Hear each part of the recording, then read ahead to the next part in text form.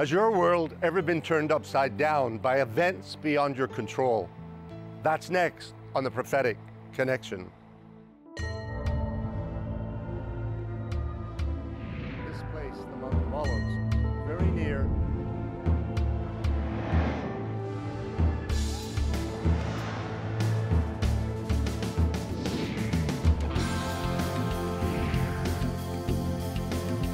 Fulfilling the prophecy, waiting for the day when the Messiah will come.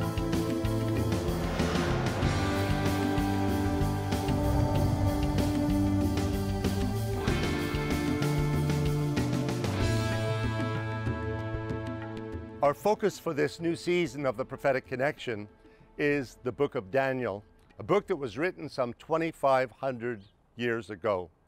But it's an amazing story of the life of a young man who was born in Jerusalem, but taken from here as an exile, along with thousands of other exiles, and taken, in fact, to the land of Babylon. Daniel 1 opens with these words.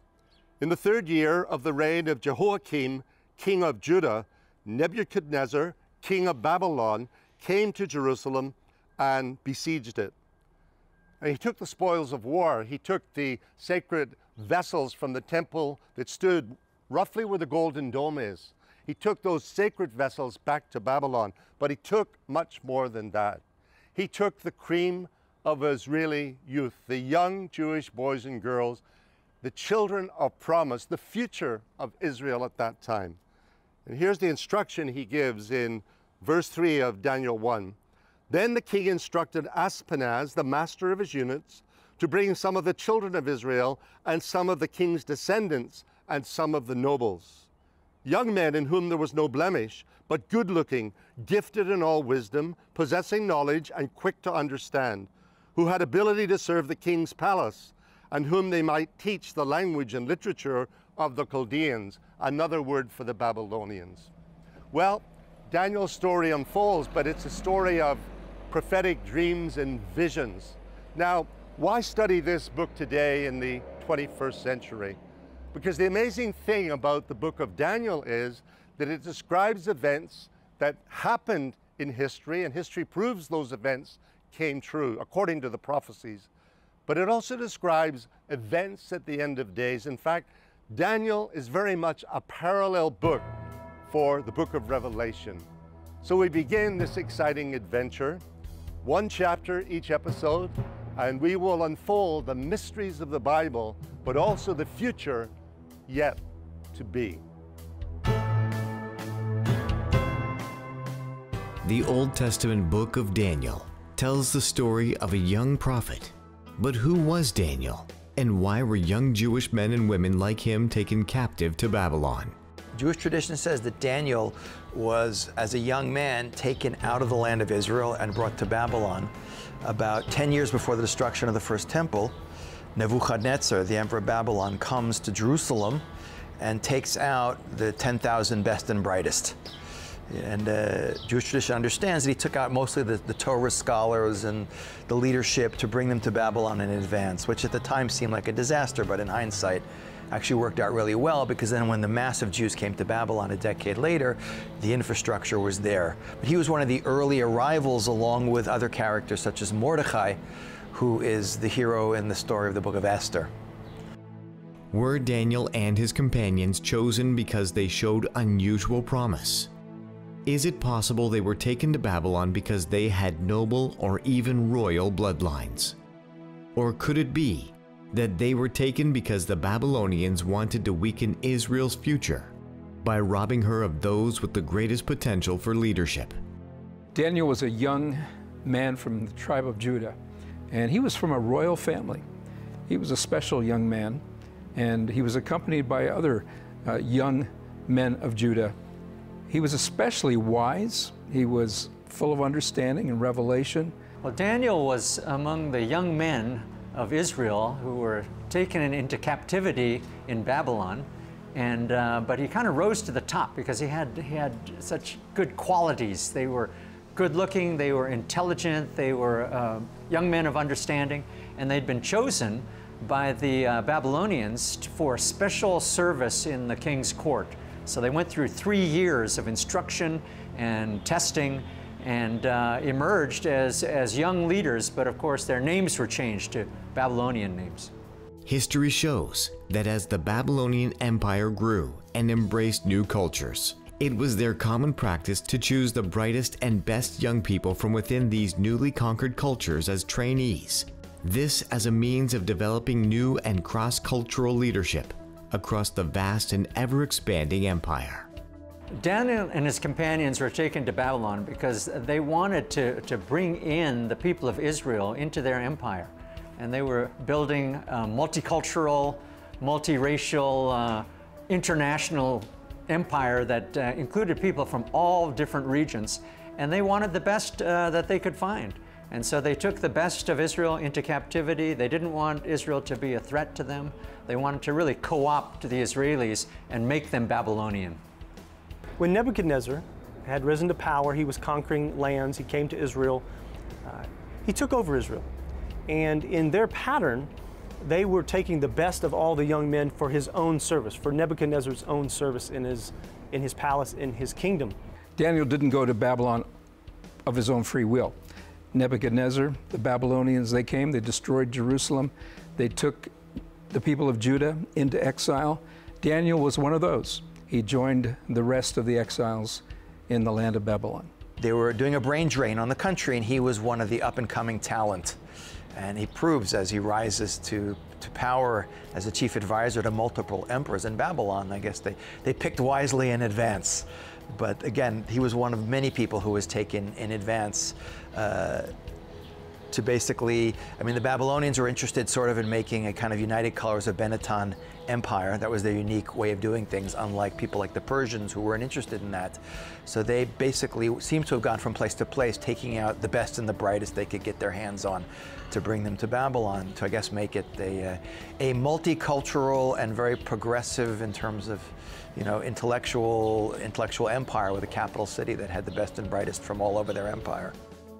But why did Daniel and his companions, who were about to be trained for service in the king's court, risk their futures and their lives by refusing to eat the king's food?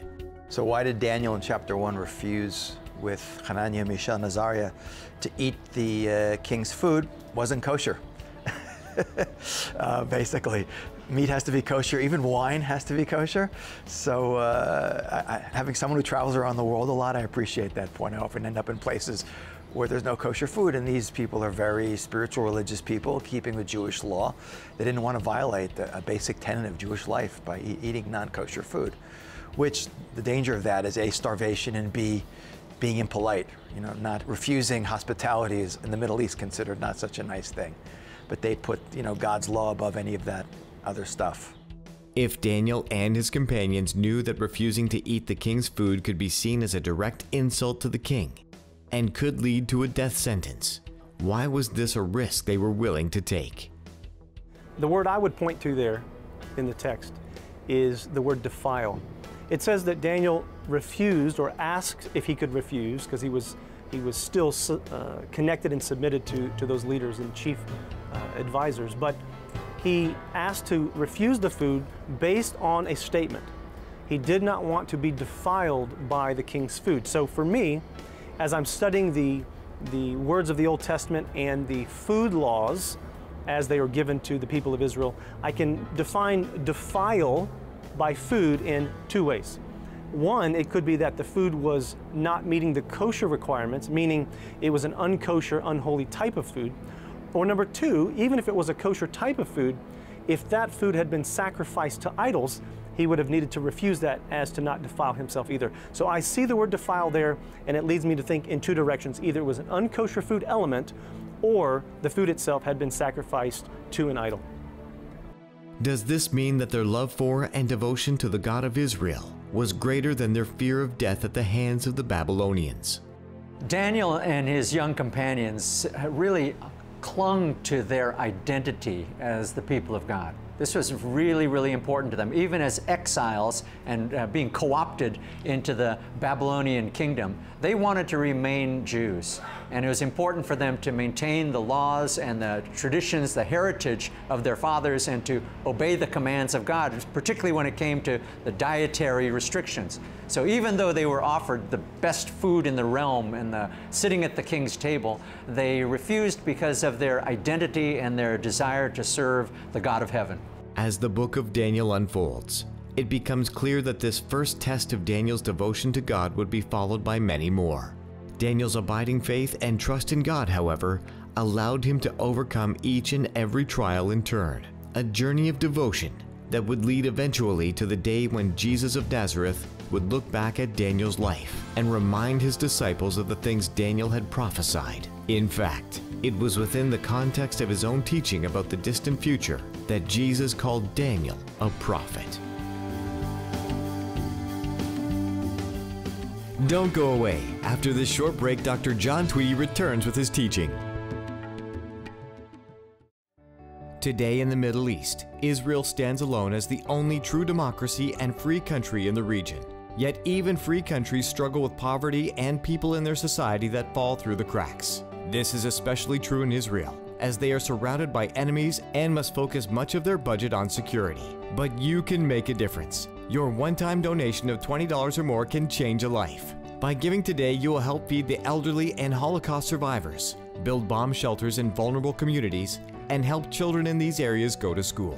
We really wish to thank you for all your support in the past and say that it was very, very helpful for us. We see you as our partners, and we wish that you continue with your support of the children. When you call today with your one-time gift, as a thank you, you will receive the bi-monthly newspaper Israel and Christians Today and the special documentary 7 Amazing Prophecies Fulfilled. Call or write today.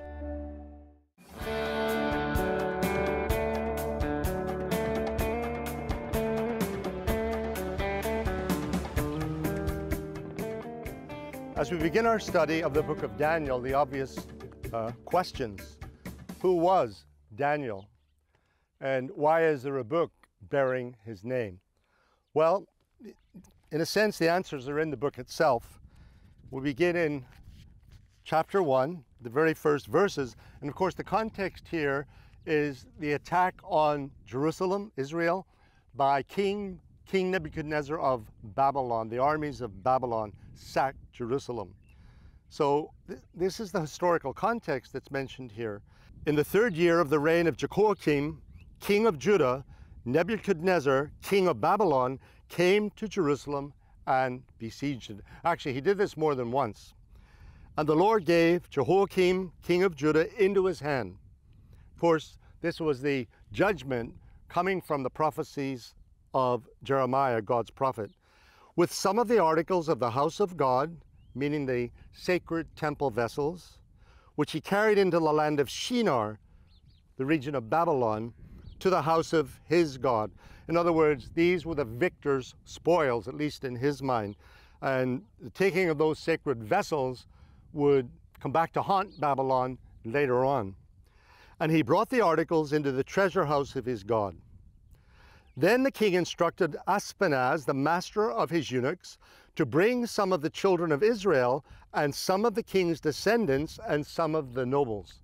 Now, we find as we read on that Daniel is one of these young people, probably a teenager, when this happened.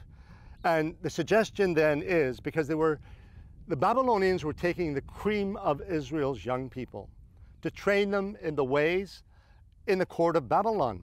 So they took the children of promise, and why wouldn't they take children from noble families, even the royal family, because they would train them in their ways, and therefore there'd be no promising young people to rise up and restore the kingdom of Israel. So here's the description we're given, verse 4. Young men in whom there was no blemish, but good looking, gifted in all wisdom, possessing knowledge, and quick to understand, who had ability to serve the king's palace, and whom they might teach the language and literature of the Chaldeans. Another word generally for Babylon, the Babylonian peoples. Then watch this. And the king appointed for them a daily provision of the king's delicacies and of the wine which he drank, and 3 years of training for them, so that at the end of that time they might serve before the king. An apprenticeship of 3 years in the court of Babylon before they'd even be ready to serve in the king's court. Now, here's where we get the names, and of course the name of Daniel. Now, among those of the sons of Judah were Daniel, Hananiah, Mishael, and Azariah. And if you look at the Hebrew meanings of those names, and I'll come to that later, each of those names contains the name of the Almighty God of Israel. Now, how do we understand the book of Daniel? Well, it's not completely chronological. That's the first thing to understand. Most of it is, but there are a couple of chapters that are not in their proper chronological order, and they're placed where they are for a good reason. The first 6 chapters of the book cover history, essentially, while the second 6 chapters cover visions, in fact, prophetic visions of the future. So whoever arranged the book, presumably Daniel, arranged it this way because he's given, in many cases, first-person account of his experiences, and therefore that occasioned the writing of the book. The other thing to understand is that part of the book is written in Aramaic, which was the common language of the then world at that time. We know that Jesus spoke Aramaic, but he also spoke Hebrew, and when he would be in the synagogue, he was reading the Hebrew scriptures, but the language was Aramaic, and so the parallel today would be English. English is spoken the world over. People of various nations have their own individual language and dialects, but in a general sense, English is the dominant language that is spoken, and so many children in schools all over the world realize that they need to learn English. So that's the way to think of the reason the book is written this way, because some of it has to do with non-Jewish Gentile history. Others, parts of it are very specifically Hebrew history, and in fact, toward the end of the book, it's in Hebrew because it's the prophetic future of Israel, really, that is being explained there. Well, who wrote this incredibly, and you know what, critics will say that Daniel couldn't have written the book because it's all too accurate. It describes history in advance, which is to say, whoever wrote this book is looking back at history, seeing the events that have already taken place, and therefore able to write them down. Yet, other scholars say, well, the style and the writing is clearly that of someone that lived in the 5th century, or 6th century rather, before Christ, which is more than 500 years before Jesus walked the green hills of Galilee. And you have to have your own interpretation. For me, the book was written by Daniel. Why? Because, well, I have other reasons for saying so, and I will come to them. But God is not trying to deceive us with his holy word. So if we're told that this is Daniel's book, then I believe it is Daniel's book, but not just because of that. I will tell you now that Jesus refers to Daniel the prophet. And if that's what Jesus says of Daniel, then I'm going to take what Jesus says as being the important thing. But there are other reasons that I believe that this is Daniel's book. And in fact, I'm standing on the west shore of the Dead Sea. To my right and out of camera view is the famous fortress of Masada. To my left, up the shore of the Dead Sea, past En-Gedi, where King David hid from King Saul, and Saul's soldiers were scouring the canyons there looking for David.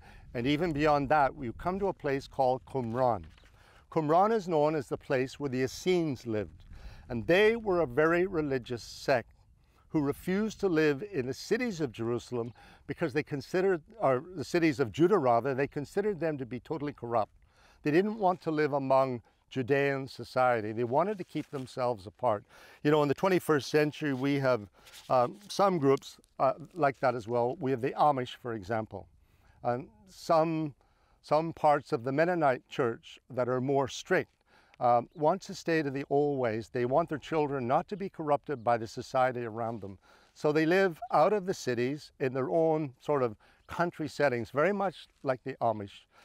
You can think of the Essenes in that way. They were extremely religious. They lived by the letter of the law of Moses, and they recorded the scriptures, and they wrote them and kept recording them, and they lived just up here until the Romans swept through here and presumably destroyed the Essene community. But here's the thing. In 1947, as chance would have it, just before Israel was reestablished as a nation after nearly 2,000 years. But in 1948, the United Nations recognized Israel. But the year before, they found what were known as the Dead Sea Scrolls in caves up the coast from here.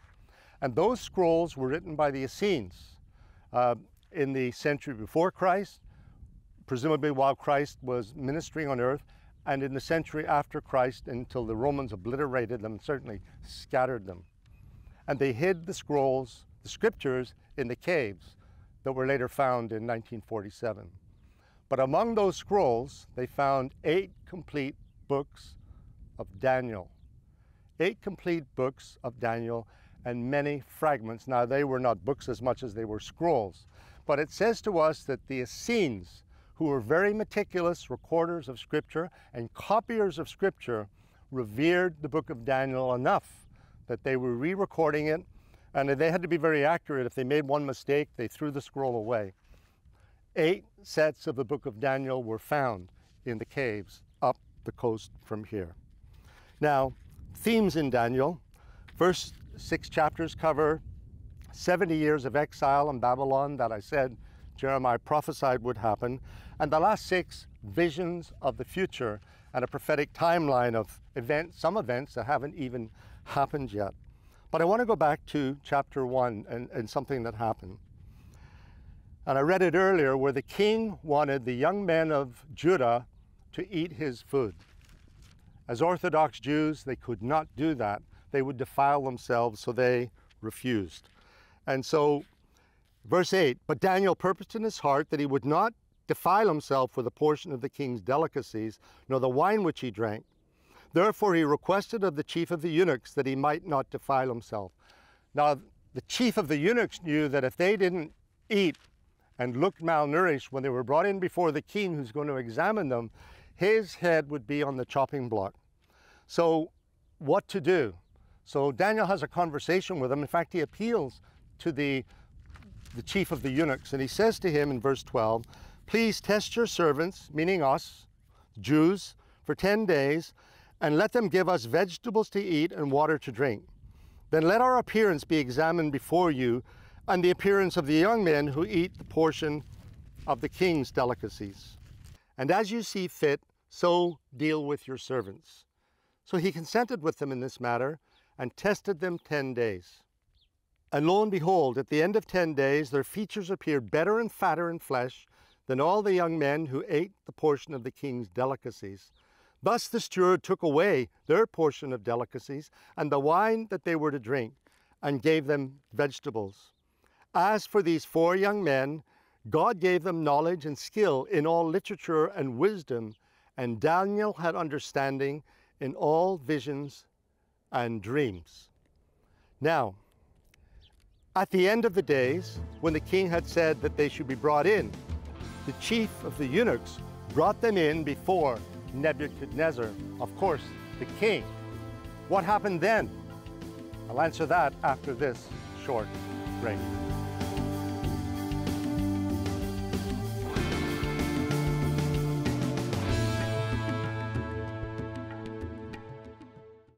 For many years now, C4I Canada and our partners have been there for Israel, especially during times of war and hardship. Because of this support, Israel's most vulnerable have been cared for by groups like the Jaffa Institute and others. The Jaffa Institute is an institute that deals with children at high risk in slum communities around Israel. Each year, organizations like the Jaffa Institute care for those in Israel who are unable to care for themselves. And this is all possible because of people like you. We'd like to thank C4I and all the partners around the world for their support and love and blessing on the Jaffa Institute. With your monthly support of $20 or more, you are making a real difference in the lives of Israel's most needy.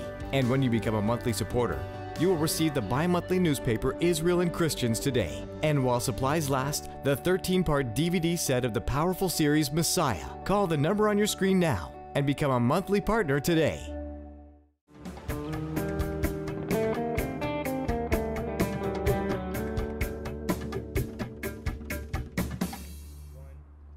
So what was the outcome of the test when Daniel and his 3 friends refused to eat the king's food? Well, the answer is written plain in chapter 1 of Daniel, beginning in verse 18.